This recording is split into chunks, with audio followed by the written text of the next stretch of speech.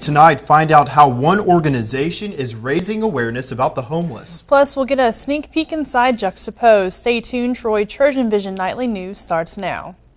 From the high-definition digital production center on the Troy campus, with news from Troy University locations around the world, this is Troy TrojanVision Nightly News.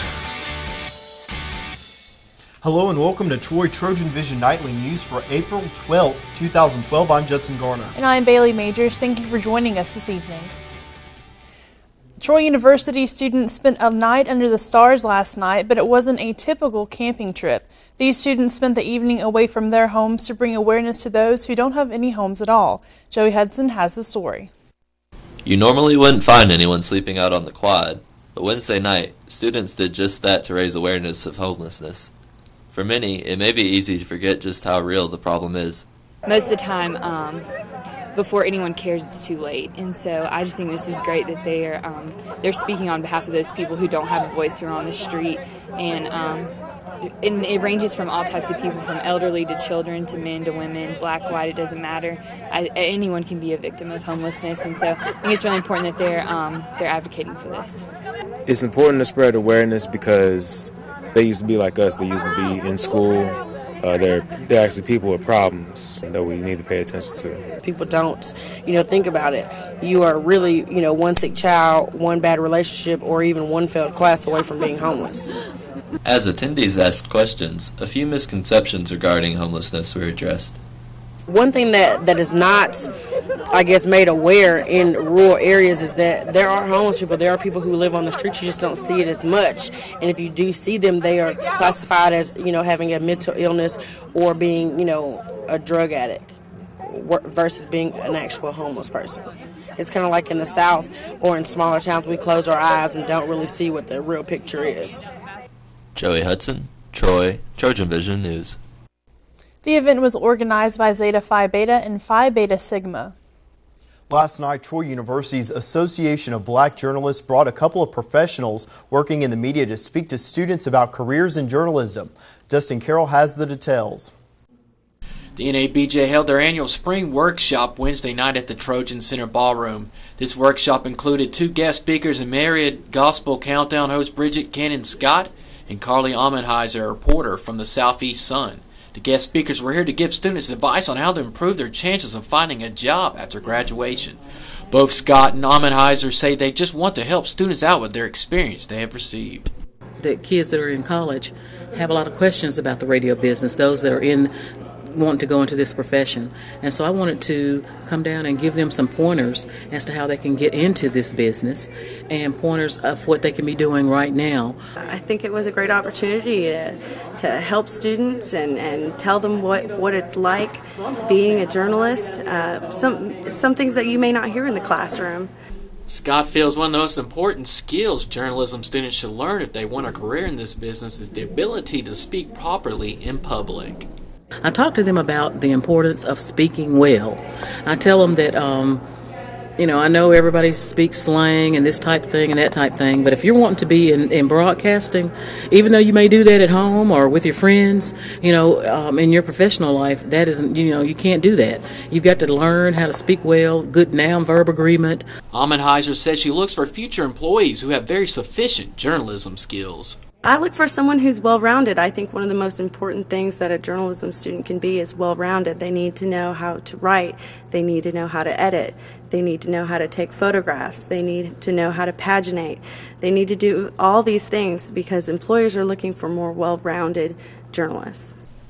Dustin Carroll, Troy TrojanVision News. And that is not the end of the Journalism Symposium this week in Troy. Tomorrow, the Hall School of Journalism and Communication will present their annual M. Stanton Evans Symposium on Money, Politics, and the Media tomorrow morning at 11:30 in the Claudia Crosby Theater. Well, Bailey, this weekend, Troy University's theater and dance departments will be holding their annual dance concert. That's right, Judson, and Virgil Scarborough gives us a look at Juxtaposed. Twice a year, the students in the Department of Dance and Theater get to show off their moves to the public. Juxtapose is our spring dance concert. We only have 2 dance concerts a year, and this is our big one. It's our faculty and professionally and student choreographed show. The meaning of juxtapose is side by side, and one of the directors of the show just didn't want one style of dancing. My idea was that we're going to really get different styles of dance and different styles of music that actually going to compose a very exciting evening of dance. Basically, there's stories of love, there's stories of death, there's a huge hip-hop number that's really live and energetic, and you're just be ready for all different kinds of emotions. The Troy Dance Repertory Ensemble is celebrating their 5th year this year, and Lazar says that they are a wonderful addition to the concert. Just an incredible group of dancers, very devoted, and creating this evening with them, I think, is just such a wonderful pleasure. And if you are not a fan of dancing, the concert will provide other ways to entertain you. It's going to be live music, something more classical, things that a little bit involve musical theater, voices of the people from there, actors. As with any performance, the performers want the public to come out to see all the hard work they have put into their show. I have a huge expectation for the show. Everybody's going to love it. Every time I see it, every time I run through it, it's just something new, something more spectacular to watch, and I find that I fall in love with it more and more each time. If people would just come and see it, they will find something that they will love the most, and it will be such a wonderful way to showcase different kind of style that they might try to like as well when they're going to see it. Rachel Scarborough, Troy, Trojan Vision News. Juxtapose will be Friday and Saturday night at 7:30 in the Claudia Crosby Theater. Tickets are on sale at the Claudia Crosby box office. And now taking a look at news from around the state, in Pell City, officials are planning a public meeting Thursday evening to discuss concerns about murky tap water. Residents say their water has been brown and undrinkable since December. City officials say the problem started when the city tied into a new water system. The water flow reversed directions, stirring up sediment in the pipes. In Dothan, a study finds the Alabama College of Osteopathic Medicine could have a significant impact on Dothan area's economy.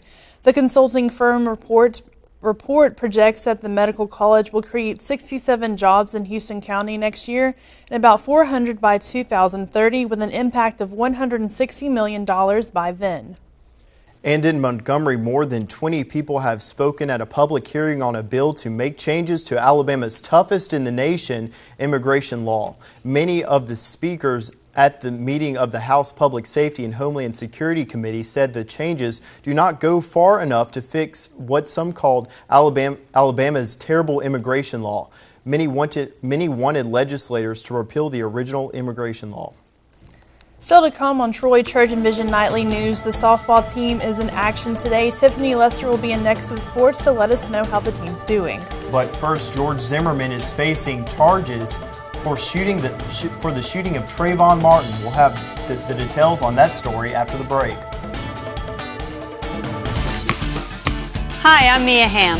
As a professional soccer player, I know how rewarding sports can be and how quickly injuries happen.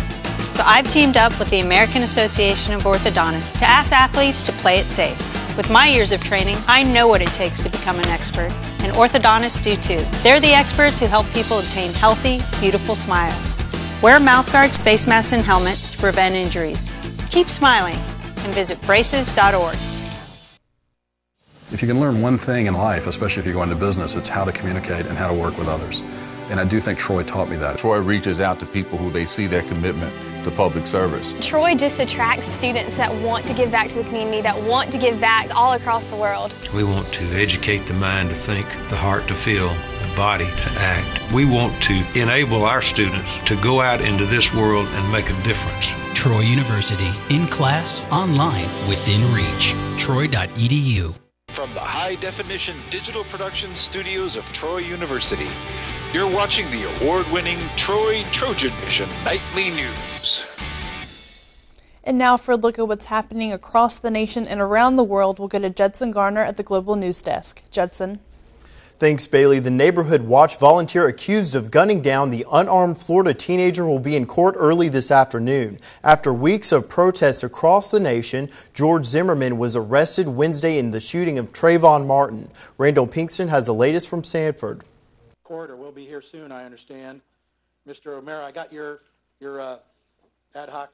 George Zimmerman made his first court appearance before a Florida judge. Mr. Zimmerman, you're appearing here for your first appearance at this time for charge of murder in the second degree. The 28-year-old is charged with second-degree murder for the shooting death of Trayvon Martin. Remember your right to remain silent. All the other rights that he has told you about, you have to say nothing. Zimmerman claims he shot and killed Trayvon Martin in self-defense after getting into a fight with the unarmed black teenager. Martin's family is relieved Zimmerman is finally facing charges. We just want people to know that if you shoot someone that is unarmed, that you should be arrested. Now we have to turn our attention to trying to get him to stay where he's at. Protesters took to the streets in Sanford and in cities across the nation for weeks, but the special prosecutor insists they did not influence her decision. We prosecute based on the facts of any given case, as well as the laws of the state of Florida. Local residents celebrated at the Sanford Church where rallies for Martin began. We got victory, and hey, look like it's peace and justice after all. Zimmerman's attorney says his client acted within the Stand Your Ground law. The Florida statute allows people to use deadly force in a fight. Randall Pinkston, CBS News, Sanford, Florida.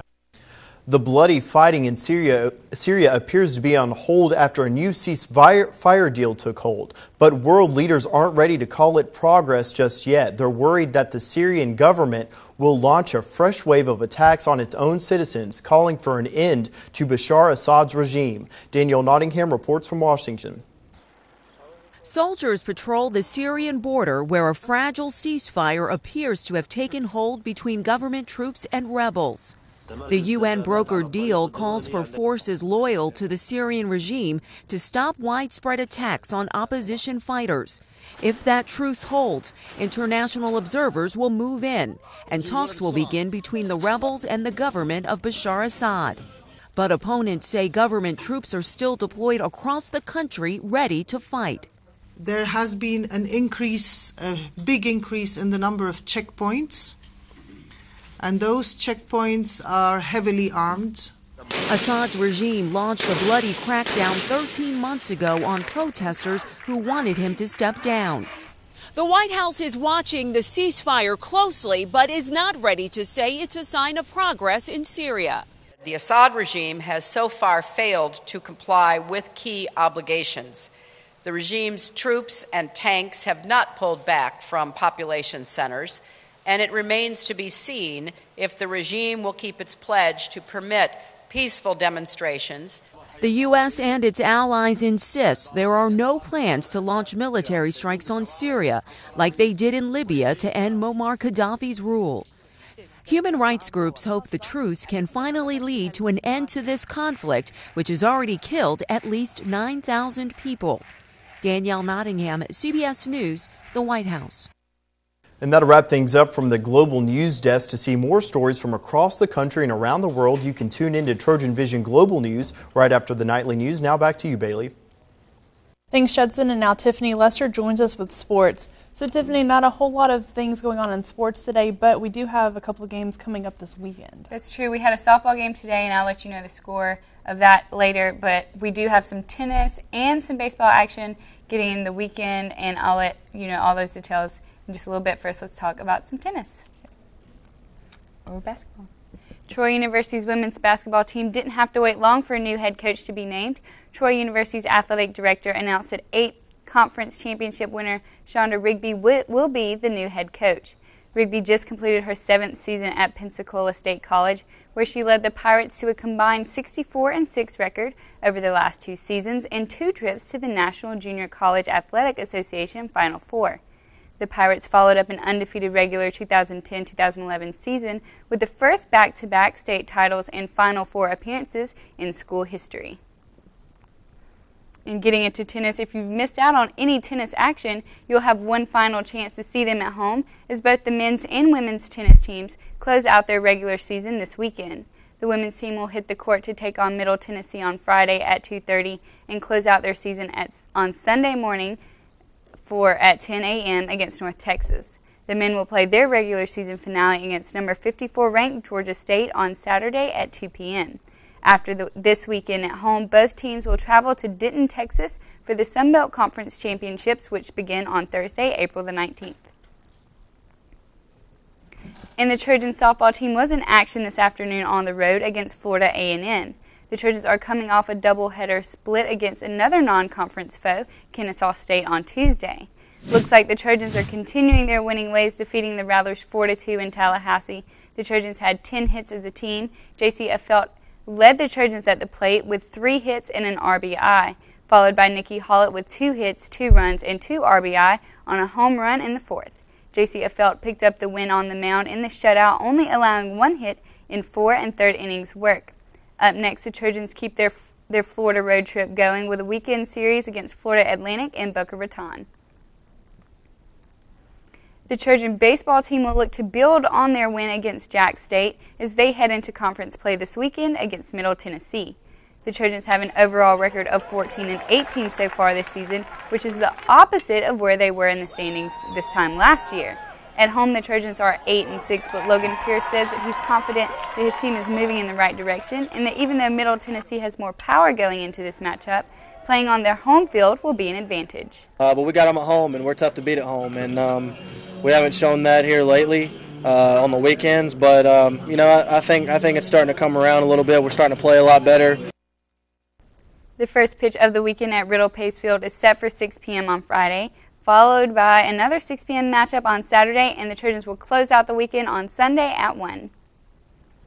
And while we often talk about football or baseball athletes of the week, tonight the honor goes to a track and field star. Junior Nicola Bola from Castelnuovo, Italy, has been named the Sun Belt Conference Field Athlete of the Week. Bola finished this past week's performance at the Tiger Track Classic with a record-breaking hammer throw with a distance of 61.07 meters. This performance also moved him into 16th place in the NCAA East Division I outdoor qualifier list. Bola and the rest of the Trojans will be in action this weekend as they head back to South Alabama to compete in the USA Invite. The Trojans are 4 weeks away from the Sun Belt Conference Outdoor Championship. And as we do each week, Trojan Vision brings you a look at everything that is happening in Trojan sports in the weekly sports show, Trojan Sports Now. For a preview of this week's edition, here's Danielle Percival. Coming up on Trojan Sports Now, we'll give you a look back at Trojan baseball as they whooped Jack State Tuesday night, plus softball at home and some exciting football news. As always, we'll give you a look ahead to a home conference series for the baseball team, and the tennis teams will wrap up their season at home this weekend. All that and more tonight on Trojan Sports Now. Trojan Sports Now airs tonight at 7 and 11. So, Bailey, Justin, we did see some winning action today with the softball team, so hopefully the tennis team and the baseball team will have the same luck. Absolutely. Best of luck to them this weekend, and we'll be sure to tune in at 7 to watch Trojan Sports Now. Definitely. All right, thanks a lot, Tiffany. Thank you. Still to come on Trojan Vision Nightly News, Aaron Taylor learns about a pair of comedians that will entertain Troy students tonight. But first, the temperatures seem to be slightly decreasing over the past couple of days. When will things start warming up again, Bree? We have been experiencing those cooler temperatures earlier this week, but as we head out through the week, it looks like those temperatures will be warming up. I'll have more coming up in weather.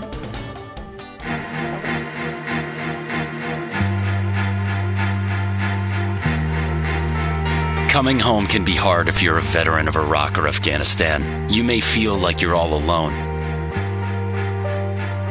But you're not alone. At iava.org, your fellow vets are all around you.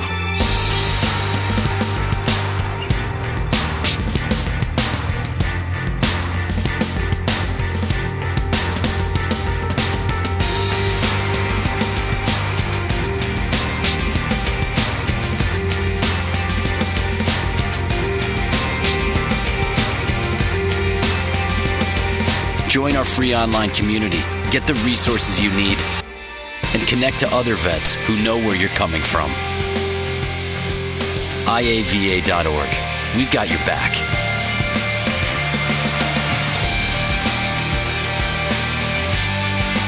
From the high-definition digital production studios of Troy University, you're watching the award-winning Trojan Vision Nightly News.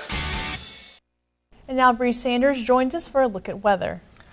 So, Bree, for the past couple of days, the skies have been clear, and I'm sure everyone's really enjoying that. But at the same time, the temperatures seem to be dropping. Is this trend going to continue on over the weekend, or? Well, we have had those decreasing temperatures over the past couple of days, but it looks like that's at a standstill right now. It looks like we'll be getting warmer as we head through the weekend, but I'll get more into that in just a moment. Right. First, let's take a look at our campus snapshot. Right now on campus, we see that the sun is setting right over Big Braves. It's a very beautiful day outside right now, right at about 70 degrees, so whether you're headed to class or headed home from work, you can definitely stop outside and enjoy the view. As we take a look at our current conditions right now, we have sunny skies. Temperatures at 70 degrees, dew points at 34 degrees, humidity at 27%, barometers at 30.13 inches and steady.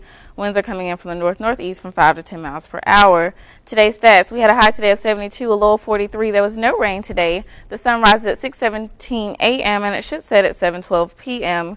Looking at our temps around the state, overall the state is experiencing some lower 70-degree temperatures right now. Mobile coming in at 74. Huntsville at 65, Birmingham at 67, Montgomery at 68, Troy at 70, Phoenix City at 66, and Dothan at 64. Looking at our temperatures around the southeast, in our area we're in the upper 60s right now, but as we head throughout the rest of the southeast, those temperatures get a little bit cooler into about the lower 60s. Over there, the Carolinas in 62, Miami at 84, as well as certain parts of Texas in the mid-80s, a little bit warmer than what we've been seeing lately. Looking at our temperatures around the United States as a whole, over here on the northeast, they're in about the upper 40s, a little bit cooler than where we are. And as we head back through our area, they get a little bit warmer. Looking at our current surface map in our area, we have a few high-pressure systems here heading towards the northeast with a little bit of precipitation conditions coming in towards our area. But as we take a closer look in our area, we have this cold front that came in a few days ago, bringing in those cooler temperatures. But it looks like they're about to move on into the Pacific. Looking at our precipitation forecast, over the next 48 hours in our area, it doesn't look like we will be seeing any rain. But as we see certain parts of the United States, we'll be experiencing about half an inch of rain to an inch of rain or so. As we head into tomorrow, coming into Friday, it doesn't look like we'll be seeing any rain in our area, neither on Saturday. But we do see that we do have a few rain conditions here coming in through the United States. As we close out our weekend on Sunday and head into Monday, it still doesn't look like we'll be experiencing any rain for the most part of our state, but we do have a little bit of rain coming in through the west. For tonight's forecast, we have clear skies, light winds coming in from the east-southeast at about 6 miles per hour with a low of 42 degrees. So tonight will be a cool night, much like last night. You might want to grab that light jacket with you just to stay warm. For tomorrow's forecast, we have sunny skies. It'll be a very beautiful day tomorrow. Light breezes coming in from the east-northeast at about 5 miles per hour with a high of 78. So tomorrow will be much like today, very beautiful outside, except it'll be a lot warmer, up to about the 78 or whatnot. Class outlook for tomorrow. At about 7 a.m., it should be about 48 degrees. At about 10 o'clock, it should get to 65. Around 1 p.m., it should get to about 73. And at about 3 p.m., it should get to about 76. So you can definitely go jogging if you like. Looking at our 4-day forecast, for tomorrow, that high gets to 78 with a low of 52.